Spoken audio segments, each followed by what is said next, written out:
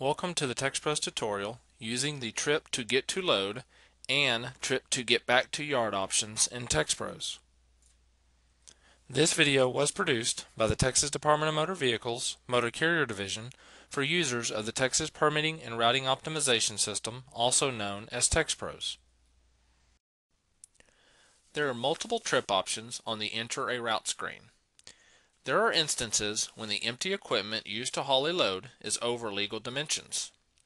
Under these circumstances, the trip to get to load and/or the trip to get back to yard options are available.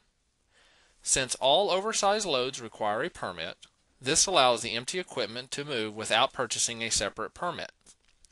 The entire move must be completed within the effective dates of the permit. On the Enter a Route screen, the Enter Trip box will include the origin and destination for the loaded portion of the route. We have already entered the information for the loaded route. To begin the process of permitting the empty oversized equipment, check the Trip to Get to Load box.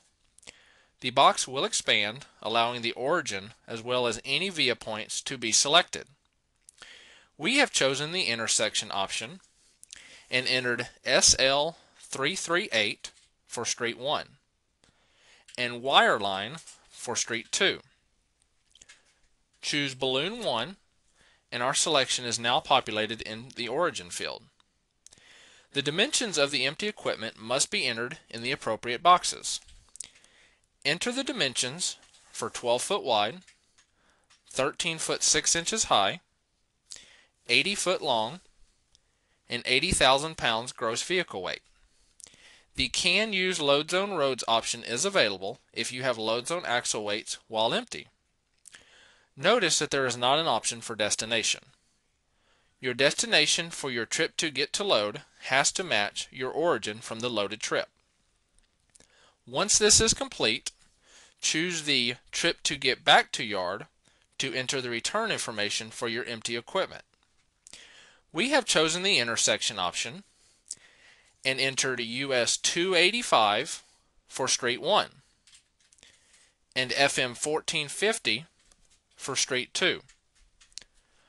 Choose Balloon 1 and our selection is now populated in the destination field. The dimensions of the empty equipment must be entered in the appropriate boxes. Our empty equipment has the same dimensions for the empty return as used for the empty to load. Make sure the Can Use Load Zone Roads option is checked if you have load zone axle weights while empty. Notice that there is not an option for origin. Your origin for your trip to get back to yard has to match your destination from the loaded trip. Keep in mind that both empty travel options do not have to be chosen. The load may only need one or the other. Once all of the information is complete, choose Validate and Run. The highlighted route will appear that includes the empty travel as well as the loaded travel. Scroll down below the map to view the turn-by-turn driving directions. Notice that the three trips are separated into different routes. This vehicle is now permitted to make the empty trips as well as the loaded trip on this single permit. If you are satisfied with the route, choose Next to continue to the Feed Details page. There is no additional charge for the empty movement options. Choose Payment to finish your application. This concludes the tutorial on using the Trip to Get to Load and Trip to Get Back to Yard options in TxPROS.